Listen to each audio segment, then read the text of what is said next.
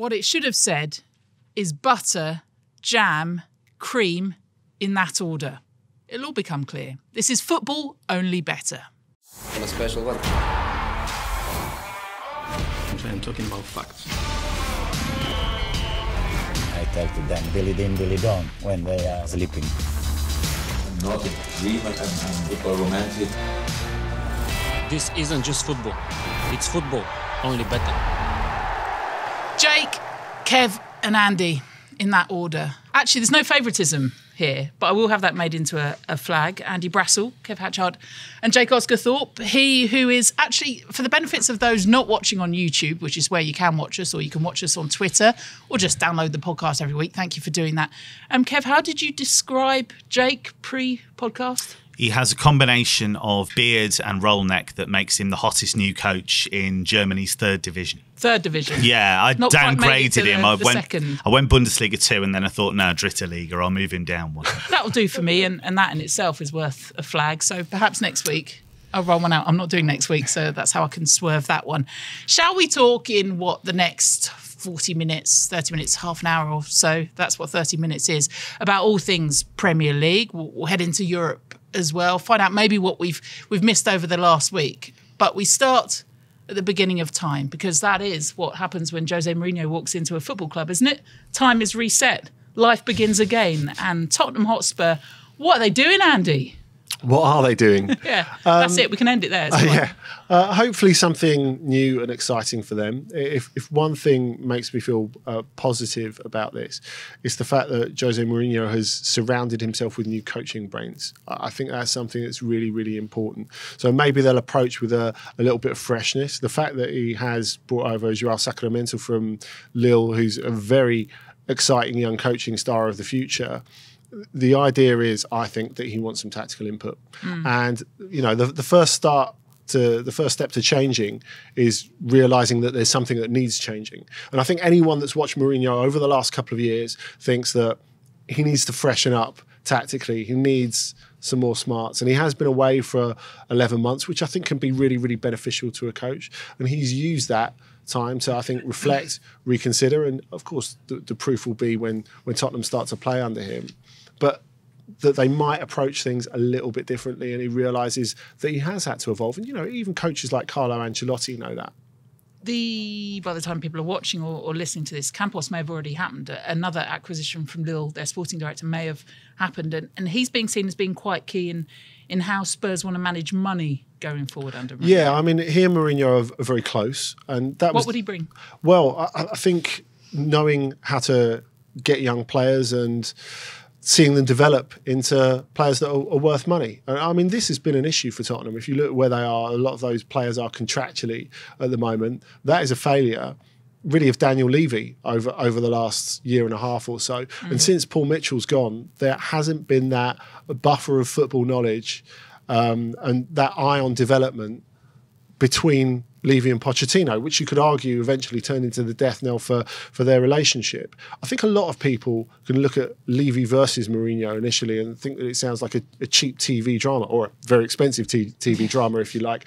And how will that work? Because they're coming from two such different places. I think surrounding Mourinho with new coaching staff, or him surrounding himself with new coaching staff, and then getting that man in the middle who's got that good relationship with Mourinho but knows exactly where Levy's coming from, I think is really important. Well, of course, it will be a TV drama because, as we've seen and heard and read over the past 24 hours, there's a certain company that have been filming all of this, so we will see how it unfolds. But how's it going to change things, market's point of view? You are our European football expert. You are our European football commentator.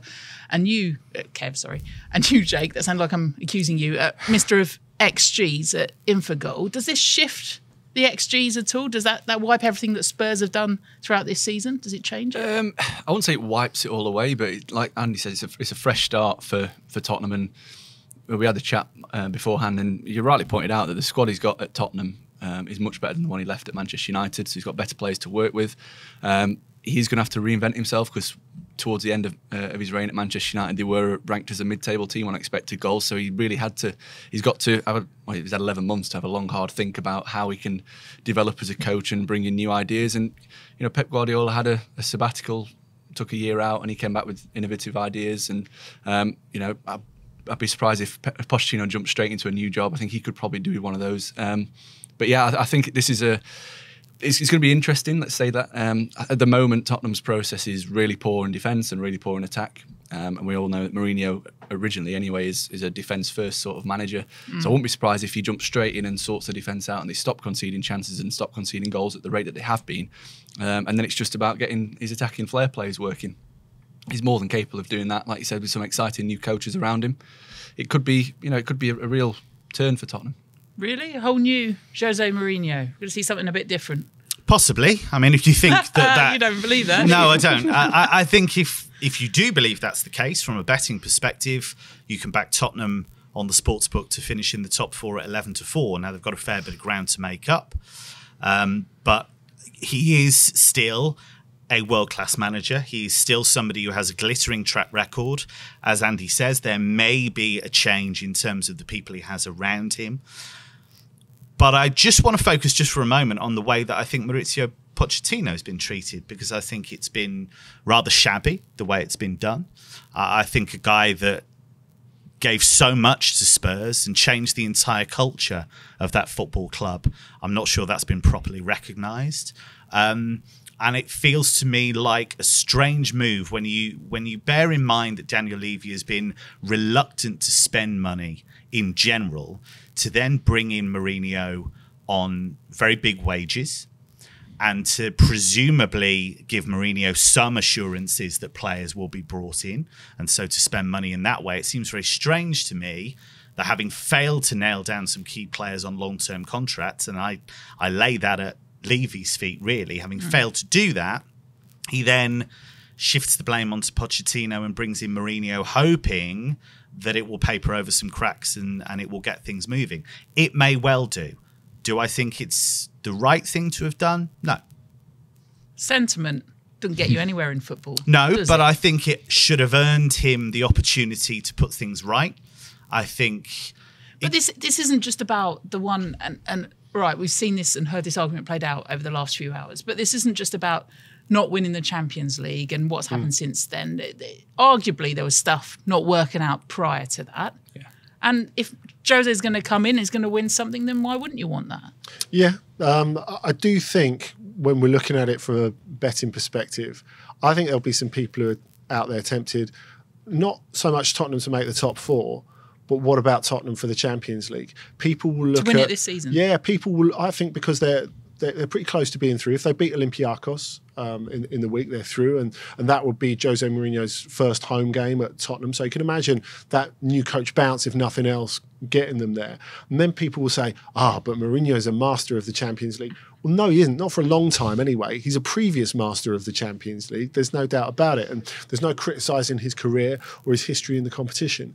The last few times he has been in a knockout game of consequence, he's been completely outthought and by coaches as well, like Vincenzo Montella, who was having a terrible time at Sevilla at the time, Laurent Blanc, who's not known for his tactical acumen whatsoever. So he needs a rethink if they're going to be dangerous in the Champions League. When we were talking about him surrounding himself with new coaches, that is going to be absolutely key to their Champions League hopes. So if you are thinking of will they reach the top 4, are they an outside bet for the Champions League, I'd be inclined to go towards the top 4 bet that Kev outlined. There's some other Jose Mourinho specials on Betfair.com, not least because it's Jose Mourinho and you can link special into it. This weekend, though, we'll get to those in a minute, Spurs, West Ham. Is that the perfect foil for Jose Mourinho? No, I'm not sure it is. I know West Ham are in poor form. They've taken 2 points from their last 6 Premier League games, 1 win in 8, lost 3 out of the last 6 home games in the league. And you look at that and think, well, that maybe justifies Spurs being odds on at 1.82. I'm not sure I see it that way. Spurs have been wretched away from home for quite a long time. They've lost 3 of their last 4 away games in the league. They haven't won on the road in the Premier League since January. How much is Mourinho going to have been able to do? Yes, he will have done his big speech, which I'm sure will have resonated with a few players. Tactically, can he change much? Also, it's going to be a bit of a shock to the system. For some of the Pochettino loyalists in that squad, it's going to have hurt to find out that their guy has been removed from the picture and Mourinho has been parachuted in. So, they're in flux. West Ham certainly will get raucous support. West Ham fans look forward to these games against Spurs. This is the team they want to beat more than most. And I just think Spurs are too short at 1.82, and I'd be looking to lay that. 12:30 at West Ham then on Saturday? I completely agree with what Kev said. I mean, ever since Mourinho was appointed, Spurs have got shorter in the market, which I think is just a reaction to everyone thinking Mourinho's going to come straight away and solve the problems. I don't think that's going to happen. Like I said, I think he'll sort them out defensively because I feel like it's an easier thing to do in the short term than develop an exploratory attacking force. So I agree with Kev. I think laying Tottenham. I think they're too short for this game. Even West Ham are they're really struggling. They always step the game up for these sort of fixtures against Spurs. You think United recently as well. Obviously against Man City in the opening day, but Man City are just in a different league to Tottenham. I think it's going to be a struggle. I wouldn't be surprised to see a 0-0 draw. But I think Tottenham are too short to win this game. Same. I mean, I agree with these guys. West Ham are not without talent. Whether they can put it together consistently, I think is a question that will linger and linger. Can they do it in an individual match? Absolutely. I mean, they're 4.4 on the exchange, 4.3 for the draw. That's massively overrating Tottenham, especially as Kev was saying with their struggles on the road. Yeah, and if they do somehow, if Spurs do wallop them this weekend, then Pellegrini's in all sorts of bother as well, isn't he? Yeah, it's a strange one because it looked as though they were clicking at one stage. They'd managed to get that balance. But to be fair, Jake's been warning all season long that even though they were winning games, they were giving up lots of chances. You could see that on the XG. And defensively, at times, they've been hopeless. And I think the firepower they have has just about covered that. And we're now starting to see maybe where they're at. But one thing I would say positive about Spurs, Harry Kane's got a great record in London derbies in the Premier League. He's got 28 goals in 45 of those games. He's 1.85 to score on the exchange. So if you think there are going to be goals, he's likely to get them, and he looked razor sharp for England as well. One of our own. Someone who's not, but could be, Zlatan before the 3rd of February 2020. These are on the Jose Mourinho specials, betfair.com. 13-8, that was a few hours ago. Yeah, I think there's been rumours that he's been having chats with AC Milan in terms of joining them. He's not coming to sit on the bench, is he? And how's he going to get in ahead of Harry Kane? His dream job, backing up Harry Kane. Yeah, not going to happen. Signed Gareth Bale before the 3rd of February 2020. That was 2-1. Well, all Bale does is play for Wales and then play golf, so it's not really the best signing. No, I'm joking. I think that would be a really sensible move for all parties. Real Madrid clearly don't want him there for whatever reason. Zidane doesn't get on with him. Spurs, the more quality players you get in the team, the better. And I'm pretty sure he's a player that Mourinho would love to work with. Yeah, nice cheap player to bring in January. Well, to throw this in the ring, everyone who's been to the new Spurs training ground will know there's an absolutely perfect putting green on the way in. The rumour is that only Harry Kane's allowed to use it. Really? They might have to change that come 3rd of Feb. Well, yeah. Maybe put a few par 3 holes in there as well. And Matic to come in is my personal favourite before the 3rd of Feb. Yeah, I like that. Yeah. I like the idea that Fellaini will go there as well, and he'll just kind of get the band back together. Why wouldn't you? No, I think he's a good player, Matic, but he's been on the wane. And I think they're well stocked in that area. I think they'd be fine. What have we got for Wesley stocked? Sneijder coming out of retirement? To do what? Second hole. Second hole, yeah, exactly on that. Your favourite, though, involved Manchester United. Yeah, beating Manchester United both home and away. I think that is, that is the ultimate sort of Mourinho game that he'll be looking forward to and trying to prove a point. And I think it's a little bit short at 9-2 for them to win at Old Trafford and then obviously beat them at Tottenham. But it comes at a time where I think they've got, I think it's next weekend actually, or maybe the weekend after. So they've got 3 or 4 games for Mourinho to get bedded in, get to know his players. And it wouldn't be the biggest upset in the world if Spurs went there and got a win. Those are some of the specials then. But just to remind people ahead of Saturday's 12:30 kickoff, where do we think there's value? Run through it quickly. Kev? I would lay Spurs at 1.82. I think that's definitely the way to go. Mr. Brassell? Copycat sitting on the doormat. Yeah. Would you like a poem? Yeah, I don't do poems, unfortunately. Oh, really? Lane Tottenham also. Yeah, we're all on the bandwagon. Well, I'm not jumping on that particular one. I'm going Spurs 3-0. Harry Kane, hat-trick. Never going to happen. That is our little run through West Ham Spurs at the weekend. Coming up, we'll talk through the rest of the TV games. The West Ham Spurs game then kicks off the telly matches this weekend. Man City Chelsea's 5:30 on Saturday. Sheffield United Man United Sunday at 4. I don't know why I went down. Did that need to go down then for Manchester United? You don't fancy their chances this week. It's fine. Done it. 4:30, and I was going to go really high for Villa Newcastle, which is Monday night. Very excited. At 8 o'clock. I am excited by that, Jake Osgathorpe. You were right. I'm more excited though about the game of the weekend. Arguably, Manchester City, Chelsea. Has there been suitable time that year off that Pep had? The international break that he's had, is that enough to re-sort this City side? I didn't think they were that bad against Liverpool.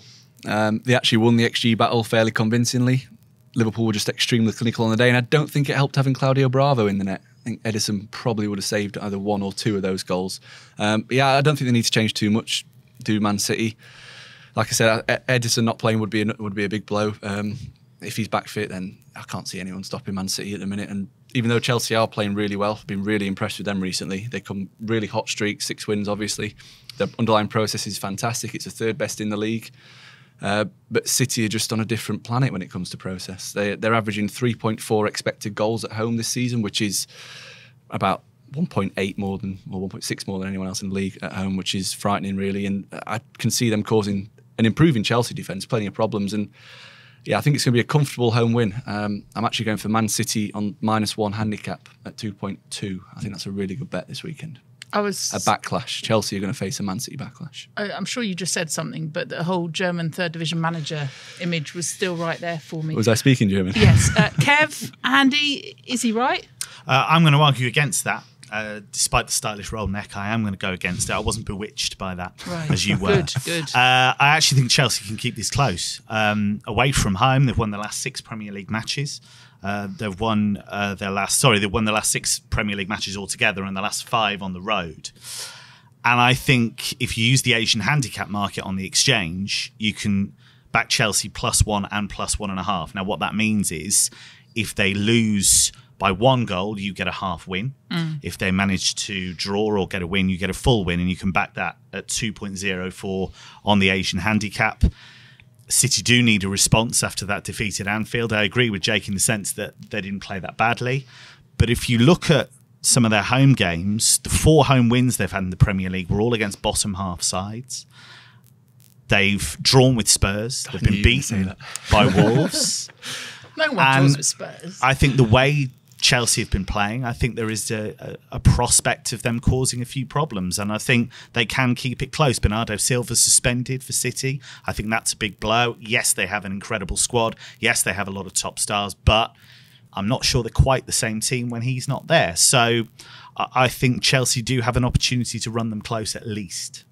We're going yin to yang as we move up the table.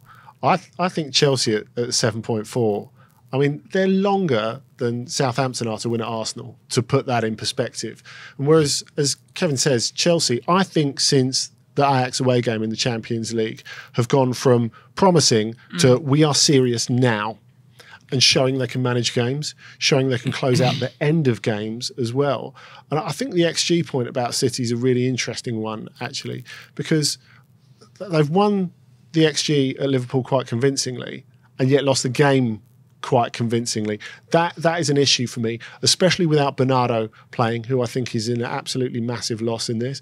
I don't think City at the moment, to have a team of that quality that can't necessarily get through a game playing badly and win it, I think that's a bit of an issue, especially against Chelsea. Yeah, I get your Bernardo point, but I think Riyad Mahrez has been one of City's most impressive players at the start of the season. He's been benched for the last few weeks because Bernardo's been playing well also. I think Mahrez coming back in is, he's got a great record against Chelsea. Think of the amount of goals he scored for Leicester when he played against Chelsea. Don't know what it is, whether there's anything in that, but I just think him coming in will be a real bonus. I agree. I've been extremely impressed with Chelsea, but they're just not at Man City's level for me. And I think that they too have had a fairly easy schedule recently. You know, you think that the home games they played Brighton, played Crystal Palace, who we rate really, really low on expected goals. And I think this is going to be a statement game for City. I think last season they won the league by 1 point. They only lost 4 games. They've already lost 3 this season, so they really can't afford to drop any more points if to keep up with Liverpool's pace. And yeah, I just feel like this is going to be a real breakout game for City, and maybe a 3-1 or a 2-0. There's another interesting angle betting wise, because if you you look at the two teams, you look at the attacks. Chelsea have had a few defensive problems, and so you necessarily think, okay, there's going to be a lot of goals in this. Yeah. But actually, if you look at 5 of the last 6 meetings in all competitions between them, they've actually featured fewer than 3 goals. Under 2.5 goals in this is 2.98 on the exchange. Under 3.5 is 1.84. So if that's the way you want to go, there are some nice prices to approach. Are we forgetting about the 6-0? Yeah, but I think it's a totally different Chelsea. Good. I think it is a totally different Chelsea. I was just being contrary. No, but it's a good point to make. Yeah. Thank you. Good point to make. Well done. Thank you very much. Can we have a little round of applause for me? Yeah, well done, me. Sheffield United, Manchester United. Not to labour a point about Pochettino, what's this done to Ole Gunnar Solskjaer? Poch becoming available. Anything? Well, I wonder if it has. I mean, if I was Ed Woodward, I would have been straight on the phone the minute I saw the little yellow ticker come up on the TV. But are United even close to being the most interesting prospect out there for him? I mean, we were talking about it before, Jake. The possibilities, if Pochettino were to leave it a little bit, okay, Bayern don't have a permanent manager at the moment, but you leave it 6 months, by which point your legend grows. It's happened to Tuchel, it's happened to Guardiola. Alan Kirbishley. Exactly. What a legend. Exactly. The world's by now. greatest manager by that token. But you look at the jobs that could be free come spring or next summer. Bayern, Juventus, Paris Saint-Germain, Real Madrid, just for starters. And that's with us saying he'll never go to Barcelona because of the Espanyol link. But, you can bet there are some people in the boardroom at the Camp Nou who are going, come on, why not? So you're talking about 5 of the world's biggest clubs. Why would you want Manchester United and no prospect of there being a sporting directorship, which was half of the problem at Spurs, if you could go for one of those jobs instead? I think he's wise to sit it out and see what comes up. I think Man United, for the moment, have got the right manager at the helm. I think the fact that he eats, sleeps, breathes Manchester United, I think is a huge positive. And I think that the poor performances have slightly been, not overshadowed, but swept under the carpet because he's a club legend. So not many fans want to jump on his back and criticise him and give him a hard time, because at the end of the day, they can see what he's trying to do. He's trying to bring the young players in, which is what they want and what they've seen happen when Solskjaer was playing, obviously. And I think that's bought him a little bit of time anyway. And I think he gave him a 3-year contract last year, and I think he'll stay to the end of the season for sure. But I think Edward he's probably typed the number into his phone of Maurizio Pochettino's agent and then thought, it's going to cost me too much money, that. What, the phone call? No, the actual getting the Solskjaer, getting Pochettino in. It is probably too tight for the phone call as well. Sorry, Ed Woodward. What does that do then to playing Sheffield United or playing at Sheffield United this weekend? Well, I think you just look at United's away form. It's still poor. They've lost 3 of the last 4 away games in the Premier League. Yeah, they lost to West Ham. They lost at Bournemouth. They lost at Newcastle. These are not leading lights in the Premier League that they're losing to. And we keep hearing, it's a setback. But overall, we're moving forward. And I'm nice to the tea lady. And I used to play for us. There's no other business of that size that would take on a guy with his CV at all in a senior managerial position. They're muddling through. They're dressing it up because they're saying, yes, he's bringing the young players through. Yes, we're rebuilding. But this is Manchester United. And, they're scrabbling around hoping that they can get a top 4 finish. And you don't really see the progress that they are briefing that they're making at the moment. And also, I've just fallen into the trap that everyone falls into, and we just focused on Manchester United, which is all down to me. But Sheffield United, stonking, great season so far. We talked about Poch. What about Chris Wilder? Yeah. I mean, what he's done there is absolutely incredible. And, we always hear this about, we'll never find out how good Mourinho and Guardiola are because they'll never coach in the 3rd tier or the 4th tier. Well, Wilder's done all of that. He's completing the set at the moment. He's doing an absolutely astonishing job. And we still underrate them. Like Sheffield United are 3.75 on the exchange to win this, despite United's poor away form, as Kevin was pointed out. Just despite the fact that in recent weeks, they've really responded, I think, Sheffield United's players, to Wilder going, well, look, you can't get away with saying we played well against these big teams and get a pat on the head. They've started squeezing the results out. You looked at what happened to Arsenal there. Arsenal were never really in that game, even though it was just a 1-0. was a pretty comfortable 1-0 for Sheffield United. Okay, it's hard, I think, after the international break to wonder how it's disrupted certain teams' rhythms, and we'll only know once the weekend started. But I think Sheffield United are excellent value for this. If you look at the body of work that they've put together, unbeaten in 5, chasing a third straight home win, drawn with Chelsea and Spurs, beaten Arsenal, pushed Liverpool really hard in that 1-0 defeat. If you're looking at it in a conservative way, you could look at backing home and drawing the double chance market at 4-6 on the sportsbook. If you want to be a bit bolder than that, yes, you could back Sheffield United, draw no bet, 2.63 on the exchange. And I think that's worth looking at. So I take all your points on board. And you make some valid points about current form. But I'll just get to it, Jake. Tell them they're wrong. Yeah, I mean, all the data points to this being almost the other way around. That, like you say, Sheffield United have been playing really well. They've been getting good number of points. They're 5th in the league. Manchester United haven't been too well. But Sheffield United ranked 14th on XG this season, which is lower than I expected them to be. I thought they'd been a little bit higher based on what I've seen. And Manchester United ranked 4th on XG. So basically, this is a top 4 team playing a bottom half team. And we've got a huge amount of value in backing Man United to win here. And you mentioned the away form there, and I had a look on our expected goals table and toggled it to the away matches, and they actually have the second best record away from home according to expected goals. So they're actually playing really well, but not getting the results that they perhaps deserve, which is, I know when you watch them on the eye test, it doesn't look like it. I mean, but they're carving out chances, whether it be from set pieces. I mean, you think the West Ham game, Harry Maguire had a gilt-edged chance. Mata missed an open net on the back post that would have put them 1-1, and they would have perhaps kicked on. Even at Newcastle, didn't concede too many chances to Newcastle. So I think we're slightly underrated Manchester United, and obviously the market is heavily in depth into the recent results. They've seen United 5th. Manchester United 7th. Sheffield United have already been to Tottenham. They've got a point. They've drawn at Chelsea. They've beaten Arsenal. And then I think the price on Manchester United is huge, absolutely massive. Huge amount of value for me. If you're going to go that way, Marcus Rashford's worth a look in terms of scoring at any time. He's 13-8 to score at any time in this game. He scored in 6 of his last 7 matches for club and country. Looked very good for England, I thought. And, if you're going to back Jake's line of thinking, that's the way to go in terms of who's going to score for United. But I still think, I know the defending's improved. Yeah. I get that. Harry Maguire has made a positive difference, no question about that.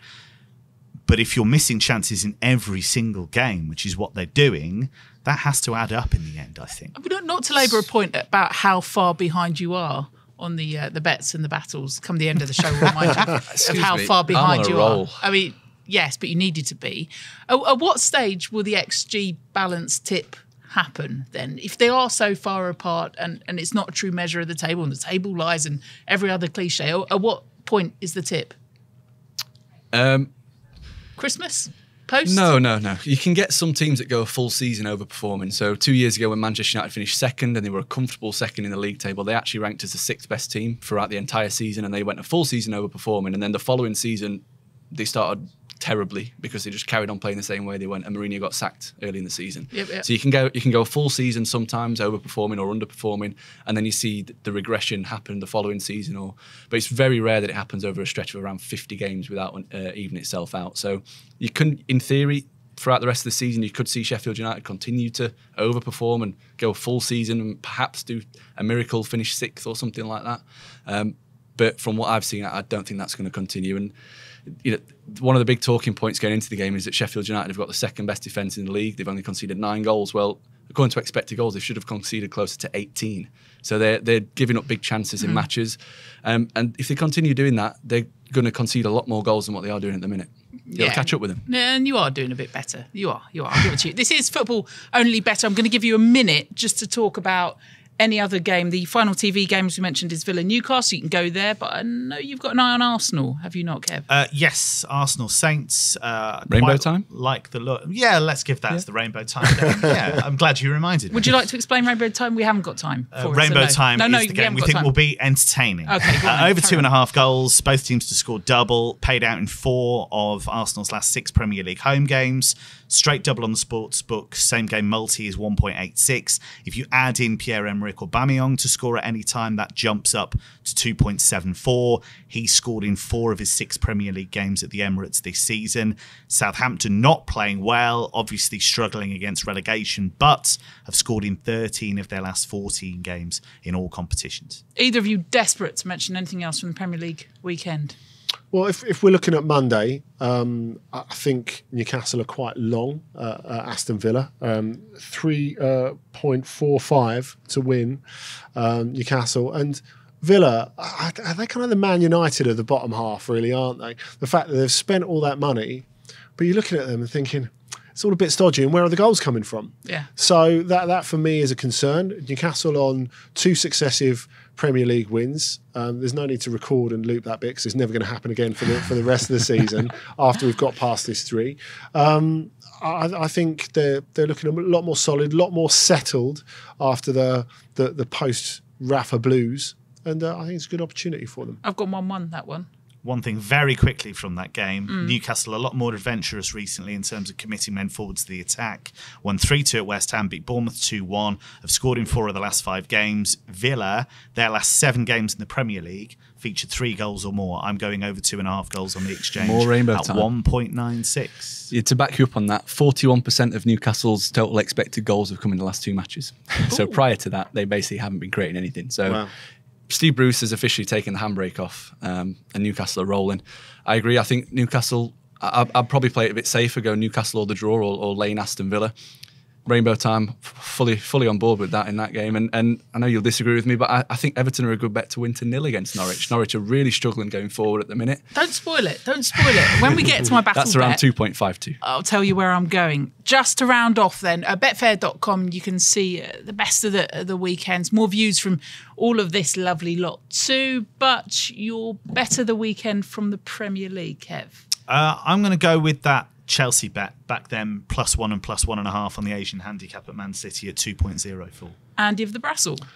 Chelsea to win at Manchester City, 7.4. You can complete that Chelsea triumvirate if you wish, Jake. No. I tipped up Man City -1 at 2.2 in that game, but my Premier League bet, I'm gonna go with the XG, and I'm gonna go Manchester United to beat Sheffield United at 2.26. This is Football Only Bettor. There's plenty in our stable, not least NFL Only Bettor, which is well worth a listen and a watch too. Just head to betfair.com. You can find us on social media. We're at Betfair too for anything that you agree, disagree with, or any comments on our get-up. You're welcome. Thank you. We're off to Europe next. This is Football Only Bettor in the company of me, Caroline Barker. No real company there. Jake Osgathorpe from Infogos, Kev Hatchard and Andy Brassell, our European experts. And this has been described as a mini Euro break, where we're off to next, to stick in your back pocket from value from the weekend rather than a full-on summer holiday. So where are we going first on our Euro mini break, Kev? Let's start in Germany, shall we? Go on. A little trip to Leipzig. RB Leipzig taking on FC Köln. Kölner Mess. It's a very excitable place. It's either going super well or it's going very badly. And at the moment, it's going very badly. They lost to Hoffenheim last time out. So naturally, they sacked the sporting director, Armin Fee.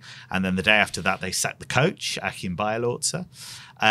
They have been replaced by Horst Held, who Köln have been after for quite some time. He's gone into the sporting director role. Marcus Gisdol, who I've never really thought was that great, has gone in as coach. So I'm not totally convinced by him, to be honest. Does that make it difficult to find? I just think with them, they looked as though they had a decent squad going into this season, but just hasn't clicked. A lot of the new signings haven't quite worked out. They've had a few injury problems. A lot of players have lost form. Anthony Modeste, who's one of their best strikers, had totally fallen out with the coach, Achim Bayerlotzer, which I think might have been one of the reasons that he parted company with the club. I don't like that. Sorry, no, I just don't an either. aside. I don't either. So Köln are going to Leipzig. Leipzig in such good form at the moment. They've won their last 4 competitive games, 6-1, 8-0, 2-0 and 4-2. So I'm looking at backing Leipzig here, 1.5 on the Asian handicap at 1.86. So if they win by 2 goals or more, you win as well. Shall we head to Italy? There's loads going on there this weekend, mostly on Saturday, where you've got Atalanta versus Juventus and you've got Milan versus Napoli. Now, on paper, of course, Milan versus Napoli looks the far more attractive one. But these are 2 clubs in a total mess at the moment. No real time, of course, to re-sort things out during the international break. The local media in Naples are still going on about the fallout between the board and the players. Carlo Ancelotti has not managed to get all this attacking talent that he's got to click. And so even though Milan have not beaten anyone who's any good so far this season, the previous home win was against Spal, who are anchored in the relegation zone and probably will be there for most of the season with a Suso free kick. So you can barely even call it a win, really.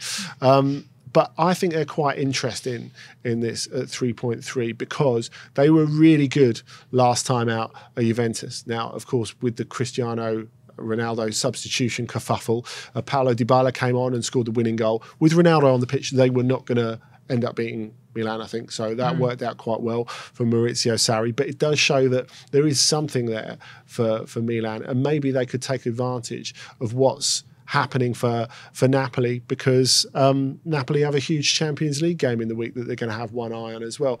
And it's funny how this could kind of be overshadowed by Atalanta versus Juventus. Atalanta have had their best ever start to a Serie A season. And you look at the fact with Juventus, we're focusing so hard on the competition between them. I want to say between them and Inter. Actually, it's between them and Antonio Conte. I would say them and themselves. Yeah. So I think it's easy to overlook how good Atalanta have been. 3.1 to win. They're back in their home now at Bergamo. They're extremely strong there. They've got a lot of goal scoring options. Interesting.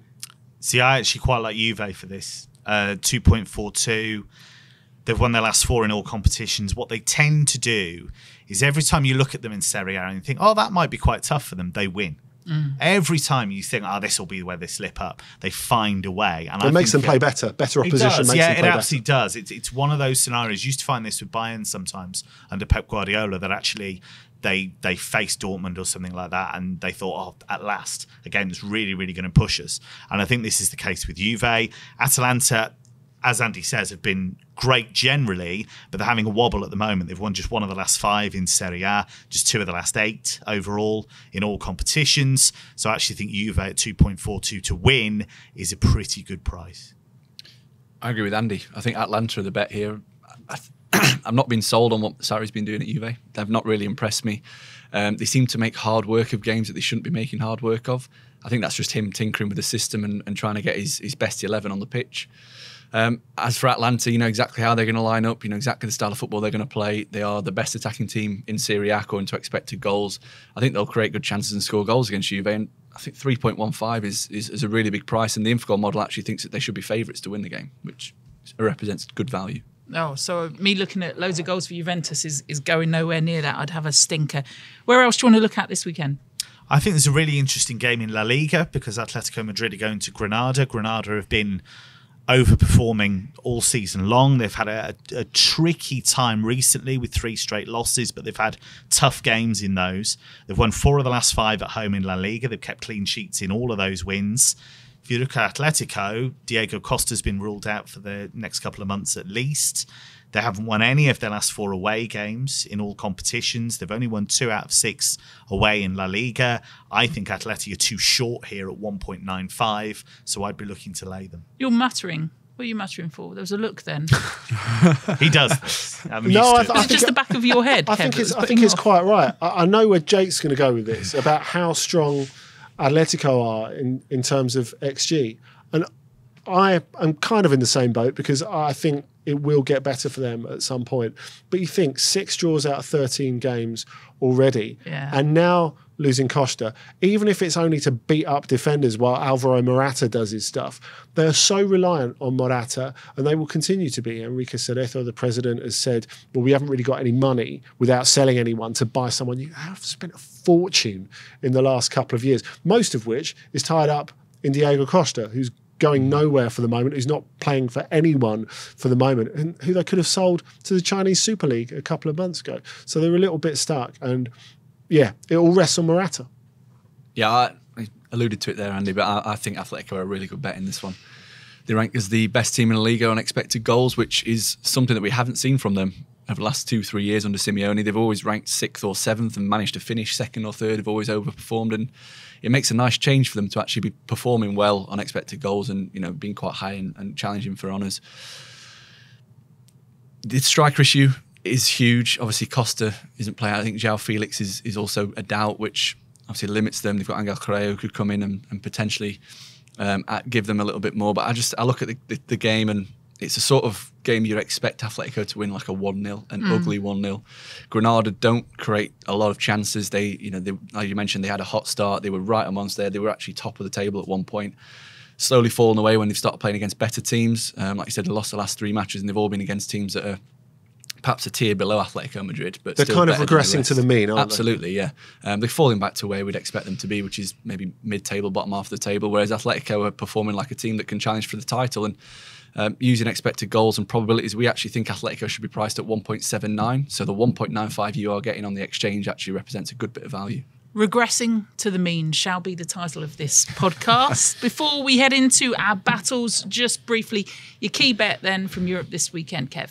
I think I'd be going with that Leipzig bet against Köln. I think Leipzig in such good form at the moment. So Leipzig 1.5 on the Asian handicap, -1.5 against Köln at 1.86. Jakey? You've never been a Jakey, have you? Sorry, That's Jake. twice now. Yeah. Sorry.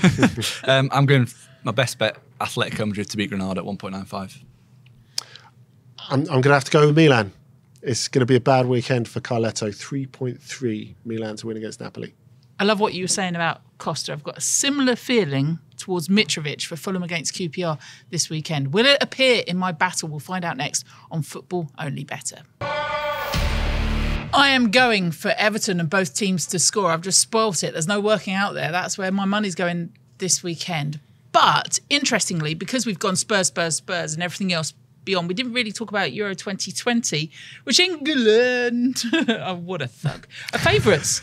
They are. Why? Remarkably. I couldn't tell you why they're favourites. I mean, they're 6 on the exchange to win Euro 2020. I know they will have home games, obviously. I'm sure that's a factor. But I think even though they've beaten up some weak opposition in their group, I still think there are defensive issues there for them. You look at the way that they collapsed against the Netherlands in the Nations League. That was of huge concern, some of the goals that they gave away.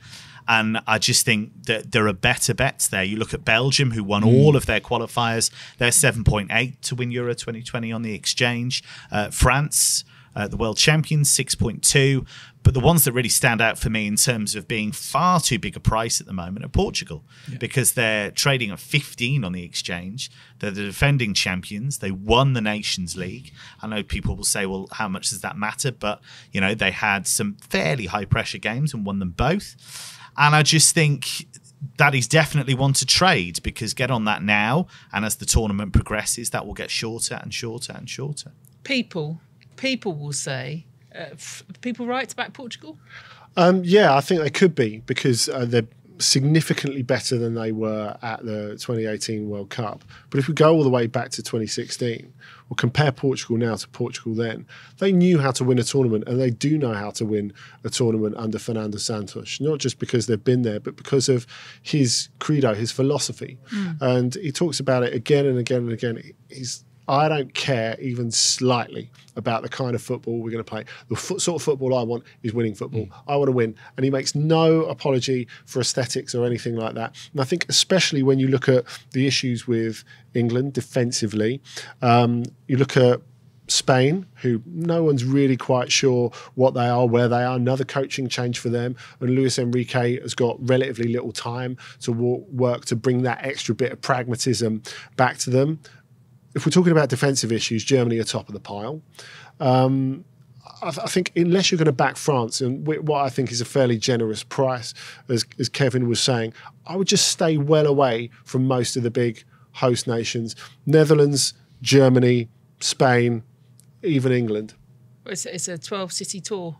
Host nation. If you want me to keep going, I thought we were pressed for time. No, go on. Name some more. Maybe it's just what happens to me. I mean, I said thug maybe, but maybe it does bring out my kind of overly confident side, this England team. But we're going to score more goals than you, and that's all that matters, right, Jake? I don't think we are, no. Oh. The way the defence... It's me thinking you go XG all over this. No, I look at it. I think you mentioned there that perhaps backing Portugal and perhaps laying them back, I'd probably go the other way with England. I'd probably lay them at this price and then maybe back them, because I think we're going to have games against better opposition where we get beat in the build-up to the competition, and our price might drift, and then back as at a bigger price potentially. But still, I think there's so much better bets in there. I think France are really going to be really strong. They've gone through most of the qualifying campaign, or the last 4 matches anyway, without Pogba, without Kante, and everyone points to the fact that they made games like Albania look a struggle, but that's France. Throughout the entire World Cup, they made games look tough. But that's similar to Portugal. They play winning football. They've got great individuals. They've got a solid system. Everyone knows their job. They're really hard to beat, and they've got that bit of star quality, which is why I'd personally make them favourites to win the Euros. And then I think Portugal are a great bet as well at 15. A lively outsider. I've been impressed with Ukraine. They're in their 90s. They could perhaps do something maybe worth some each way money there. I mean, I don't know if there wasn't even a flicker of emotion across your face when he said. Oh, there was a nod. No, I think it's a decent shout. No, I think they're Andy. 90 on the exchange. Yeah, it's a huge price. Shevchenko's managed to get them playing consistent football. They were ever so good in the home game against Portugal. Yeah, they were. In the qualifiers, played really well, 1-2-1. And there aren't many teams that give Portugal that many problems in defence. So if they could click in the same way, I think as a price to trade, 90 is pretty good. Okay, and I'll just clarify, by thug I mean tough, which in my house means that you don't get extra cream on top of your scone when you're watching England. That's exactly how it happens. Quickly then, your battle bets. I've said Everton to win, both teams to score. That's where I'm going. Where are you going, Jake? I'm actually going Germany this week. Yeah, I think the leaders of the Bundesliga, Borussia Mönchengladbach, they are about even money, 2.02, I think, on the exchange to go to Union Berlin and get a win. So I'm going for Borussia Mönchengladbach to win. They're flying at the top of the table. According to our big chance metric, which is anyone who has a chance of 35% or greater being scored, that they've created the most big chances in the Bundesliga by a long way ahead of Bayern Munich. And Union Berlin, they've had a couple of good results recently, but they've been fortunate ones according to expected goals. And I think Mönchengladbach are going to have way too much for them, and I think that's a really good price, good value. Okay. I was tempted by that one, but I've gone elsewhere in Germany. Borussia Dortmund at home to Paderborn on Friday night. Paderborn bottom, deservedly so. They are short of the level required to compete at that level. And it's one of those things where not only don't they have the quality to compete, they're not even doing the defensive basics. So they lost 3-0 at Hoffenheim. They lost 3-0 at Köln. That takes some doing. They were beaten 5-1 at home by Schalke. And I just think Dortmund, wounded by how pitiful they were in Der Klassiker against Bayern last time out, will be angry. And they are minus 2.5 on the Asian handicap at 2.2. So if they win by 3 goals or more, you get an odds against winner. Andy, briefly. No, I reckon Hoffenheim have had enough of Kev. They'll be, we're getting the slipper off Mr. Hatchard again. It's Thursday. I'm going to be loyal to Serie A. I'm going to go for Verona to beat Fiorentina, 3.35. Verona have been really terrific since they've come up. Young team led by Miguel Veloso, who's kind of having a second wind for them as captain in midfield. They're good to watch as well. And Fiorentina have really fallen off in recent weeks. I just wonder if this is Montella hitting the Montella wall. And it doesn't look as if Frank Ribery is going to be fit to play either. Okay. Betfair.com. You can find out the latest from this lovely lot and plenty more besides. Remember to gamble responsibly. We'll be back this time next week. Enjoy us. And if you have, then do give us a rating via your normal podcast provider. Reminder, you can watch us too on Twitter and on YouTube. But from all of us, bye for now.